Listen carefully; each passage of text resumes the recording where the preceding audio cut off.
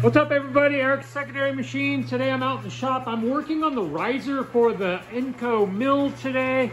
Be nice to get this completed so that I can get the 8520, the old Clousing, sold down the road and put that money back into my bank account.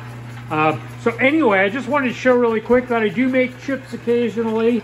You know, the south bend, I was really kind of worried about the idea of putting an 8-inch chuck on here and turning this big piece of metal, but to its credit, the old south bend has really done quite the nice job. So I'm only able to take about 20 thou at a time, but here we'll make a couple of chips for you guys. I'm making the register right now that's going to go inside of this hole here. So I'm doing the lower part first, and so you can see me taking about 20 thou. You know, when I first bought this machine, I thought that I would prefer a lever over the star drive, but actually now that I'm used to the star drive, I actually do like that clutch setup.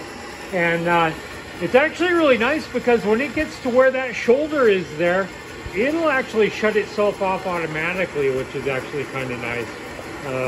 It won't crash the machine, it actually cuts off. So I've been keeping an eye on it and stopping it myself, but yeah, once it gets in there, it'll turn itself off. So anyway, Eric's Secondary Machine, I'm going to get back to it and I will check in with you later.